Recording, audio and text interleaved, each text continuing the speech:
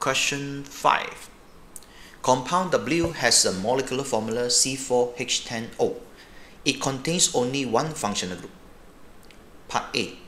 Table 5.1 shows two peaks with the greatest M over E value in the mass spectrum of W.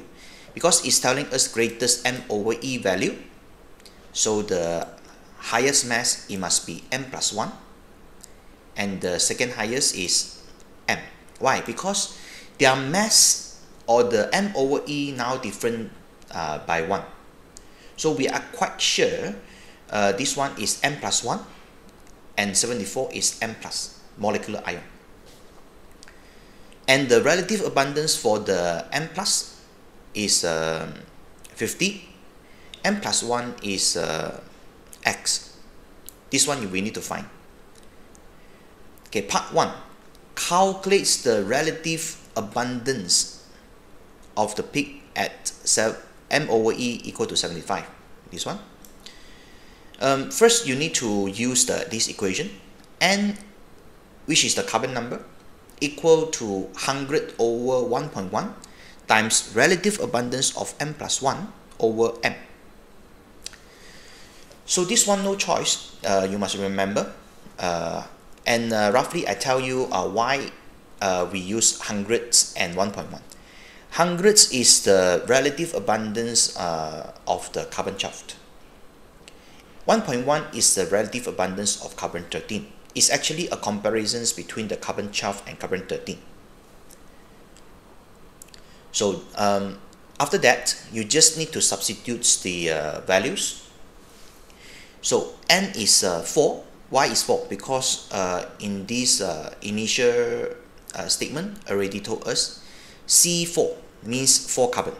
So you just need to put 4 here, equal to hundreds over 1.1 times relative abundance of M plus 1, which is X now, over relative abundance of M, which is 50, right? Okay, rearrange, you get 2.2, right? So that's the relative abundance of the this M over E 75, which is the M plus 1.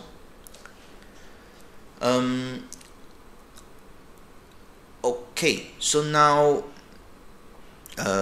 let's move on to the part 2, which is more challenging. The mass spectrum of the W also shows the peaks at M over E 29 and M over E 59. Suggest the molecular formula for these fragments. This question is quite challenging, especially for the 59. For the M over E 29 is quite straightforward. So it's actually the C2H5.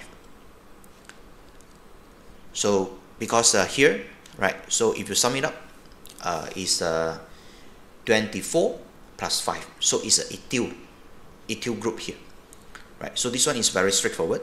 I don't think we need to really spend time on this.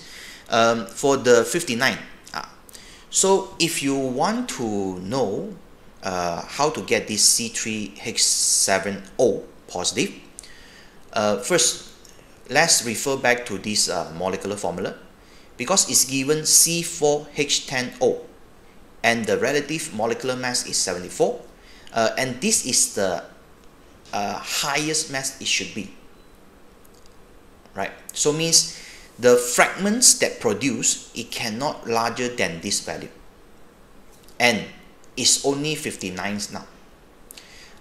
Let's use the carbon and hydrogens only. Let's say we use here this one. If we use C4H10, we only can get 58. This is the mass, M over E value. So means it's not going to be C4H10. Therefore, we must involve or include the oxygen. So if we include oxygen, we cannot use 4 carbon. We must remove 1 carbon. So let's make it C3H10O positive. But this one also is actually impossible to form. It means there is no such a structure, but it's just the intermediate that for the before we reach the final answer. If let's say now we add 1 oxygen and reduce 1 carbon, the M over E value now is 62, which is larger than 59. So now it's very easy. In order to achieve 59, from 62 to 59, it just minus 3, right? So we just minus 3 hydrogens here. Then it becomes C3H7O positive. That's how you get it. You no need to know the structure. You just need to base on the M over E value, deduce how many atoms that it should be. Part B. A sample of W is heated under reflux with excess acidified potassium dichromate until no further reaction. Only 1 organic product X is present at the end of the reaction. Okay, W, for this figure 5.1, show the IR of W. So from this IR spectrum, very clear that this A, this one, is the OH group, hydroxyl group. So why? Because it's around 3,200, 300 something, right? So, and it's a broad absorptions here. So we are quite sure this part, this functional group is the hydroxyl group. Means W is actually alcohol. This is quite sure. Now, for the X, after reaction, the alcohol groups disappear. There is no broad peak here, gone. And after reaction, means the X now is showing the very, very strong absorptions here, around 1,700 per cm, or the wave number. So this one is showing that is the carbonyl. It's a carbonyl. If you check the table, so you should know it's a carbonyl. So around 1,700 something.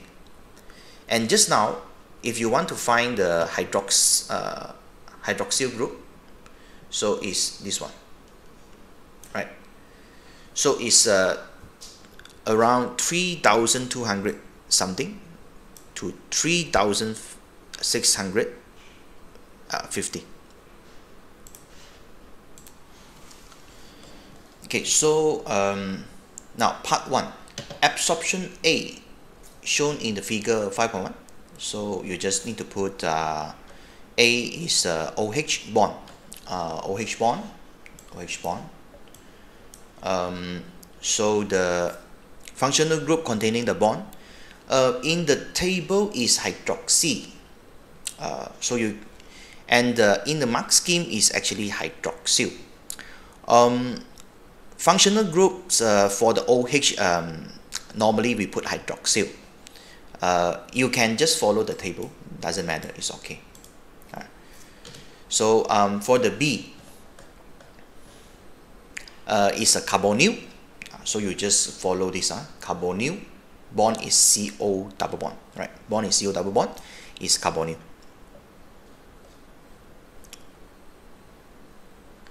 For part 2, use the information in A and part B1. Draw the structure of X in the box. Again, if we compare the W, which is the alcohol, and the X is the have carbonyl, it's obviously is telling us it's a ketone. It's a ketone, right? So now, if let's say now we know that the W is the alcohol which has this structure. Okay, so many of you might ask why it must be a ketone, means why X must be a ketone. Because when the W, if let's say W is the primary alcohol, So primary alcohol, after is react with the potassium dichromate in excess, it will form the carboxylic acid. So we are quite sure W is not going to be the primary alcohol. W must be secondary alcohol. When the secondary alcohol reacts or is oxidized, it will form ketone. So we are quite sure the W, this compound, it must be secondary alcohol like this one. So means the OH, it cannot be here, the first carbon. It must be second carbon. If this secondary alcohol now is undergo oxidation, these hydrogens gone, this hydrogens gone, it will form this ketone. So after this secondary alcohol being oxidized by potassium dichromate, okay, it will form this ketone. Right, so it will form this butane 2 non. Okay, means this is the X that will be formed. Okay, I hope you understand what I say. Why it cannot be this primary alcohol? Why it must be secondary? Okay, because in the X, again, in the X is only show the carbonyl without the broad absorptions here. It's not a carboxylic acid, so it's a ketone, right? Okay, therefore now the X only one answer. Okay, you can give the skeleton or you can give this structure, right?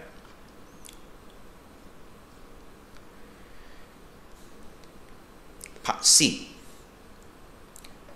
Y is a structural isomer of W.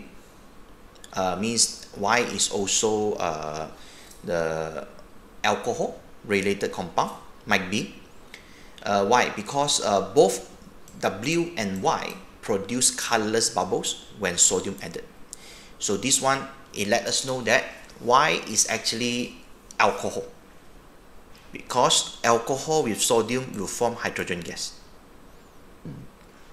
Y does not react with the potassium dichromate.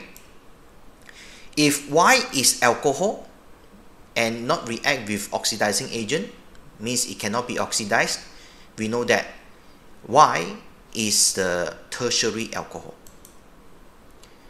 Okay, Y does not react when warm with alkaline iodine, means it's no methyl ketone, or it doesn't have this this group, this alcohol group, because when this hydrogen and this hydrogen is removed, it will form methyl ketone, right?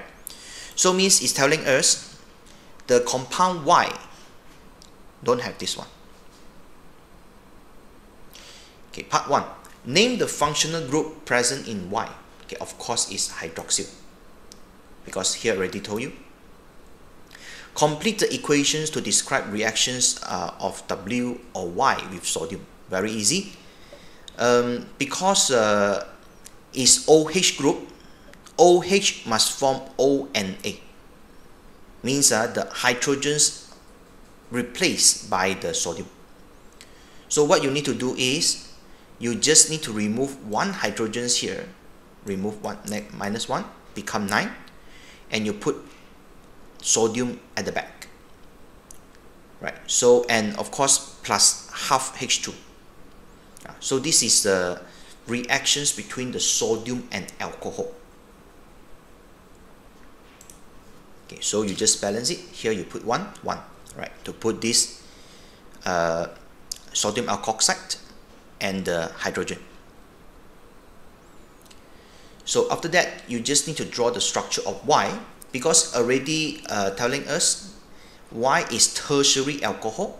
So you need to draw the tertiary alcohol.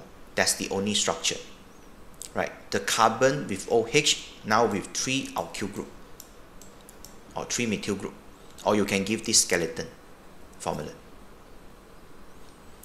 Okay, that's all. Thank you.